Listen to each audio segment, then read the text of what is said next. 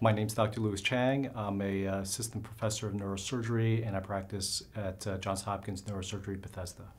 So the minimally invasive laminectomy procedure is done differently than a traditional open laminectomy procedure in that this is done through a smaller incision, and we do it through a small tube, the diameter about the size of a quarter, under the microscope.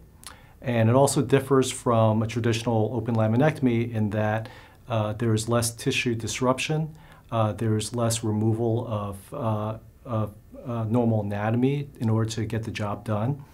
And there's also a quicker recovery time. A lot of times the patient can go home the same day with less pain than the traditional open laminectomy, and faster recovery.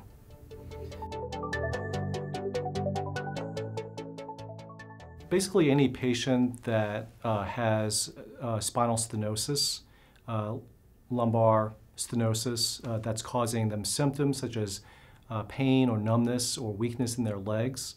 And if they're a candidate for a traditional laminectomy procedure, they are oftentimes also a candidate for a minimally invasive laminectomy procedure.